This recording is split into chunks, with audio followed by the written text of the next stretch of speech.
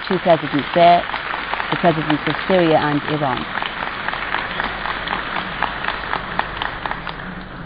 و حالا دعوت می‌کنیم از حضور جناب آقای دکتر بشار اسد بیاناتشون رو در این مراسم ایراد بفرمایید.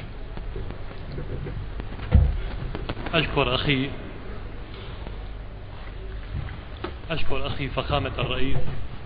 I would like to thank my brother.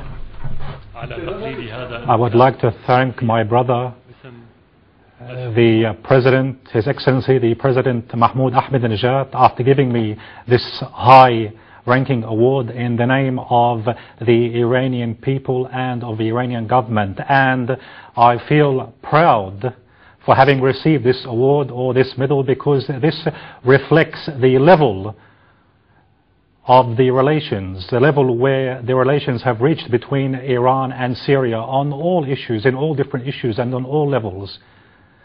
And in Syria, we cannot forget the Iranian stances which were taken in the previous decades, especially ever since the Islamic Revolution under the leadership of the late Imam Khomeini.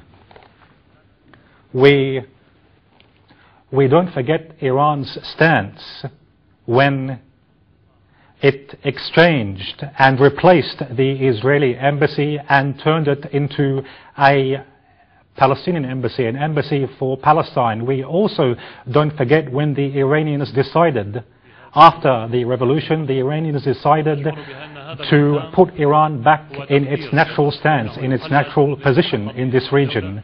I find and I feel that this medal and this award is an expressive appreciation, because it's not only in the name of the government but in the name of Iranian people. This is an expression of the appreciation by the Iranian people, because Syria stood side by side in support of Iran during many difficult periods.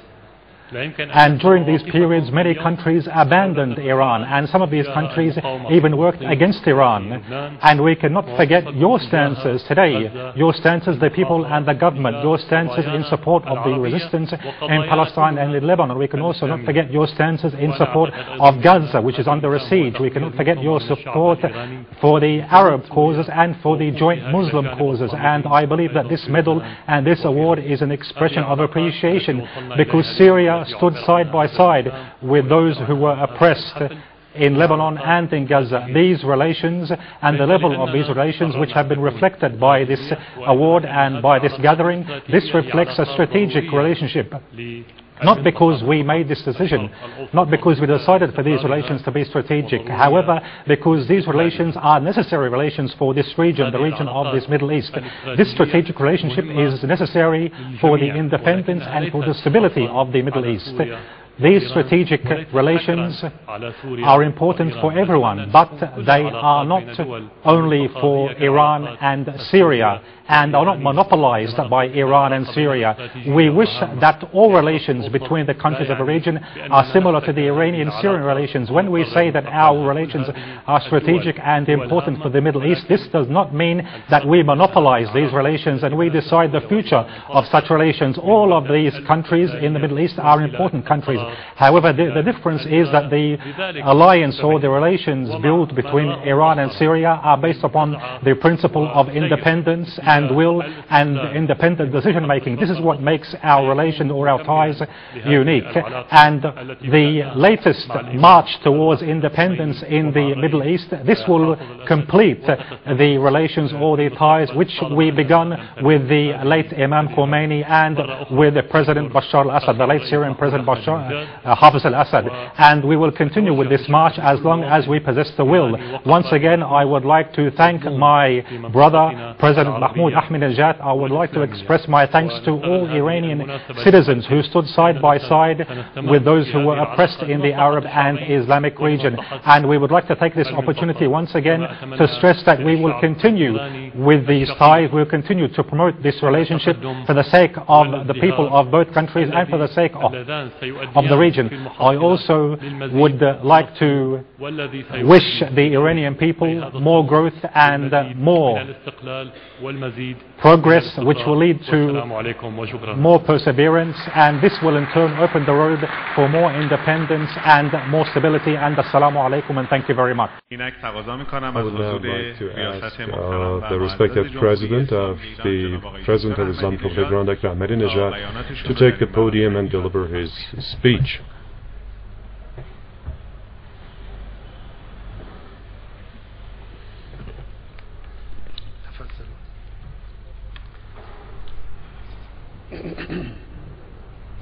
بسم الله الرحمن الرحيم الحمد لله رب العالمين والصلاة والسلام. In the name of God, the compassionate, the merciful, may peace and blessings of Allah be upon Prophet Muhammad and his household. وجعلنا من خير أنصاره وأبانه والمستشهدين بين يديه. I would like to welcome Dr. Bashar Al-Assad, the respected President of Syria. I would like to welcome His Excellency and his entourage. We are two governments and two brotherly nations who are standing at the same front of the same position. Iran is your home. The government and people of Syria, it's been for decades that they have been present at the forefront of the front of resistance against expansionism and aggressions of the Zionist regime and other bullying powers. If it was not due to the resistance and the steadfastness of the people and government of Syria, no country in our region would have remained safe from the Zionist regime aggression, and there would be no sign left of the Palestinian resistance. Syria has done great contribution to Muslims, Arabs, and probably for human beings. The late Hafiz Assad, the late president of Syria, played a major role in safeguarding resistance at hard times. And despite all the pressure and threats, he was steadfast, and he was a source of inspiration for other regional nations and governments. And this very same procedure and approach was pursued during the time of my brother, His Excellency President Bashar al-Assad. This has been going on a larger scale and more powerfully. The strategic and vital role of Syria at this time is clear to everyone. The constant threats against Syria on the part of the Zionist regime and its advocates on the international level speak of the unique role of Syria in the preservation of rights and defending the security of the regional people. Without a doubt, today Syria, alongside Lebanon and the Palestinian resistance, is a sign of resistance and bravery, and is bearing the flag of campaign against aggression and rendering assistance to the people in the region. And all this is thanks to the wise and prudent as well as brave leadership of my brother, His Excellency Dr. Bashar al-Assad. Under Mr. Assad's leadership, Syria has taken strides toward progress and perfection. Today, Syria, in various fronts such as agriculture, irrigation in urban and rural areas, health and hygiene, education, as well as industry, Syria has pulled up substantial successes. Today, the personality and the name of His Excellency Bashar al-Assad is known for all the Arab Islamic and also the regional people, especially revolutionary youth. He is known as a reputable and popular personality in this region. Fortunately, the all-sided relations of the two countries of Iran and Syria have always remained brotherly and friendly and on the increase, and in the future too, a further expansion of relations, especially in tourism and commerce and investment, will be seen.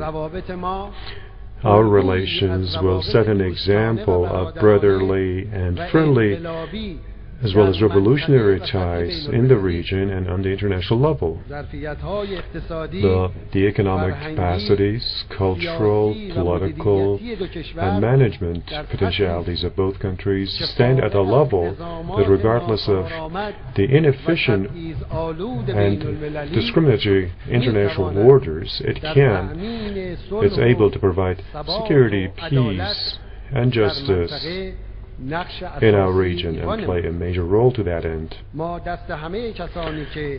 We clench the hands of all those who are committed to justice and they respect the sovereignty of nations, those who consider the presence of foreign forces that actually are the source of division and tyranny on the regional people, those who do not approve of this, and those who want the progress of the regional people. We shake hands with those. Part of the regional stability, real stability and security is dependent on end of occupation, repatriation of refugees, and also recognition of the rule of the Palestinians. The people of Iran stands alongside all justice seekers and freedom lovers of the whole world, alongside Syria, Lebanon, and Palestine. That's where Iranian people stand, and they advocate the whole oppressed people in the region and the world. Respected audience,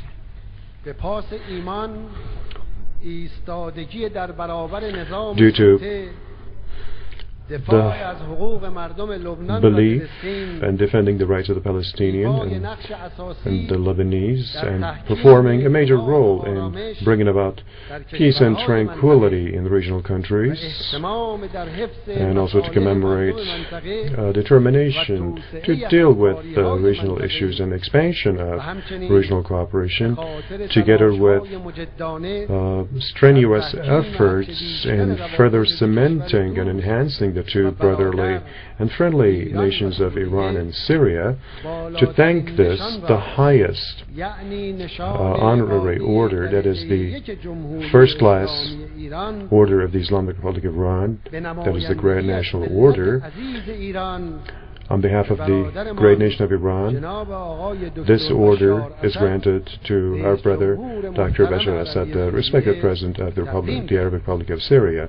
The grant of this order is a token of appreciation, deep appreciation and gratitude for his services and the people and government, the great nation of Syria.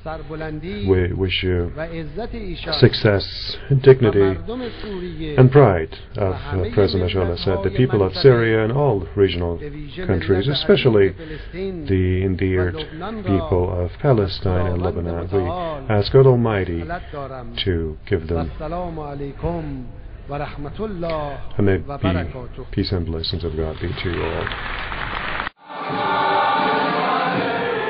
Syrian President Bashar al-Assad has left Tehran after a packed one-day visit alongside a high-level political and economic entourage.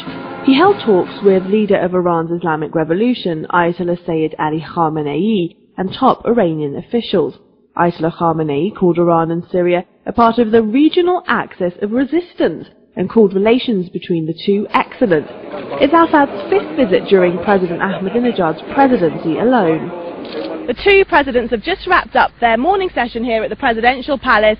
At the top of the packed agenda, bilateral and regional issues. And of course there's an international element to this as well. Western politicians will be looking closely at the developments. For example, Barack Obama, he's reached out to the Syrian president with the aim of putting distance between these two regional allies.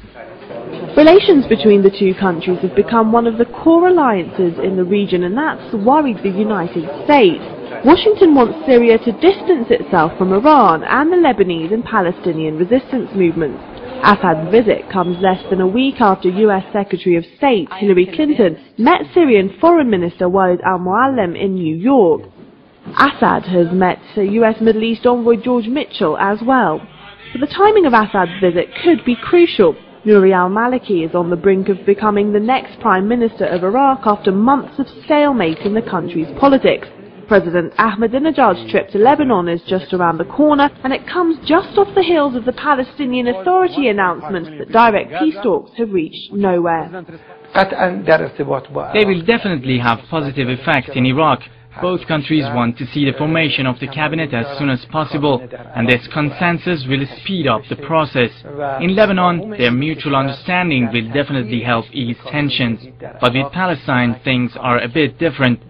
Basically, Iran does not take the current Middle East talks seriously because Israel is acting against peace by building settlements. And Syria, despite considering talks as its main strategic policy, looks at the current talks as negative and thinks they won't lead to peace. In this visit, the Iranian president granted Assad the country's Grand National Order, Iran's highest national medal of honor. Ambassadors from the world's Muslim states, as well as African and South American countries such as Brazil, Bolivia and Nicaragua, were in attendance. I feel proud of receiving this medal because it reflects the level our relations have reached on all issues, on all levels. In Syria, we'll always remember the Iranian stances taken over the past few decades. Iran's president also spoke about the brotherly relationship between the two countries. Fortunately, the all-sided relations between us have always been brotherly, friendly and on the increase. Our relationship can set an example of brotherly and friendly ties in the regional and international level. Iran and Syria also signed 2 memoranda of understanding for industrial cooperation and free trade agreements. So it seems for now this relationship is not only staying strong, but growing stronger as well. Nargis Mouralaghi, Press TV, Tehran.